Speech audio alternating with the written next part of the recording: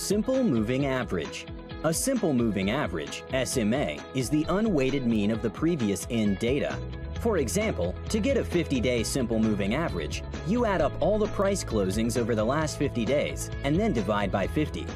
Variations in the mean are aligned with the variations in the data rather than being shifted in time. When calculating successive values, a new value comes into the sum and the oldest value drops out.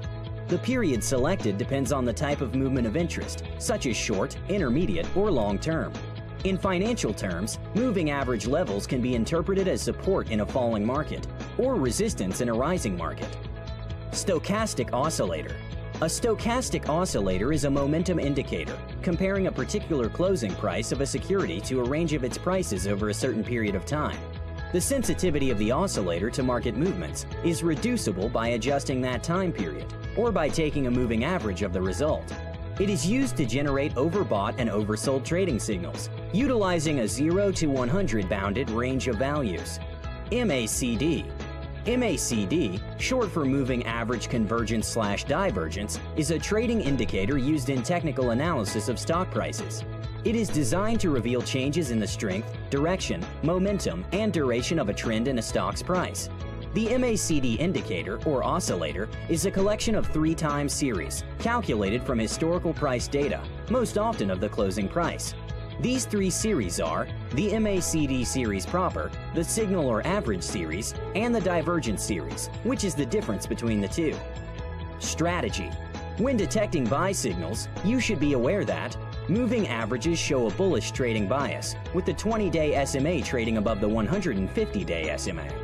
Stochastic oscillator moves below 20 to signal a pullback.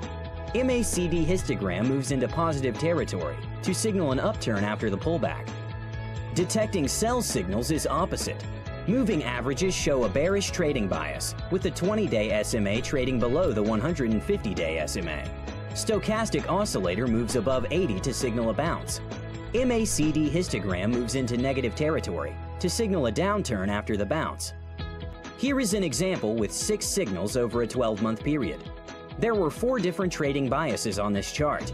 The yellow areas mark 2 periods with a bearish trading bias and 2 periods with a bullish trading bias. Bearish signals are ignored when the bias is bullish. On the contrary, bullish signals are ignored when the bias is bearish. After the stochastic oscillator signaled pullbacks in March and April, the MACD histogram turned positive to trigger 2 bullish signals.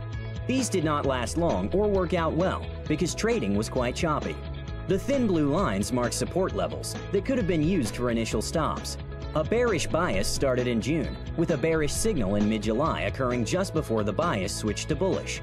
This was a tricky signal, but chartists setting a stop loss at resistance would have remained in the position and caught the big decline. After a couple more whipsaws, the strategy triggered a nice bullish signal in early December. Are these strategies applicable to you? How do you deploy them? Please leave a comment to share your opinion. Thank you for watching. Don't forget to like, share, and subscribe for more videos of stock trading.